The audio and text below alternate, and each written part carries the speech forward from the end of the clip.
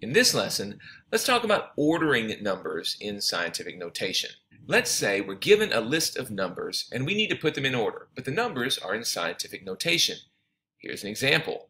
In this word problem, we're asked to look at some planets and consider their distances from the sun, and then put them in order of distance from the sun, starting with the planet closest to the sun. So that's going to be least to greatest order, least to greatest. So let's take a look at that list of numbers and see them. We've got planet A, which is 7.783 times 10 to the 8th. And then we've got planet B, which is 1.082 times 10 to the 8th. And then finally we have planet C, which is 5.899 times 10 to the 9th. Now, putting these numbers in scientific notation in order is actually fairly simple. We're going to follow two steps. First, we're going to compare the exponents, and then we'll compare the decimals. So, let's compare those exponents first.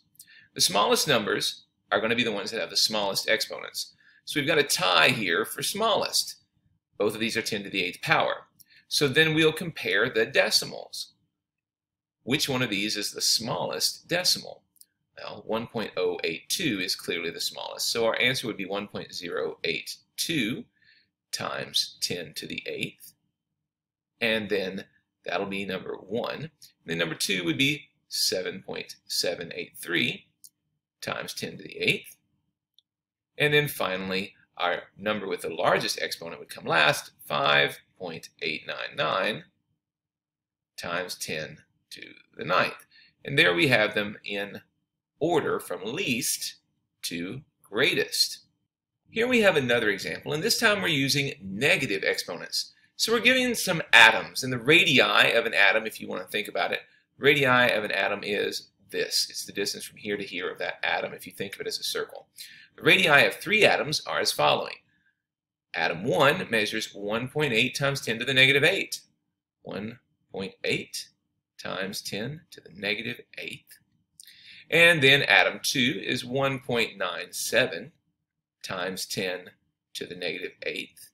And then atom 3 is 5.3 times 10 to the negative 7th. So once again, we're going to follow our same two steps. We're going to compare the exponents first, and then we'll compare the decimals. So let's see, which exponents are going to be the smallest? Well, when we're dealing with negative numbers, the negative exponents are the smallest. So something to the negative 8th is going to be smaller than something to the negative 7th. So we have a tie for smallest here. Which one is the smallest? Well, 1.8 is clearly the smaller decimal, so that's going to be our smallest one. 1.8 times 10 to the negative 8th is going to be smallest. Then 1.97 times 10 to the negative 8th.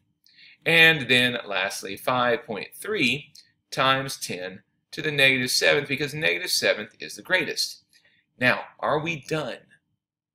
No, we're not, because we didn't read the problem carefully. The problem says order from greatest to smallest. So I've got to flip these around. This is just a reminder, when you're doing your problems, pay careful attention to whether it says least to greatest or greatest to least. Since it's greatest to least, I'm simply going to flip these guys around, and then I'll have my answer, 1.8 times 10 to the negative 8th. And I am done.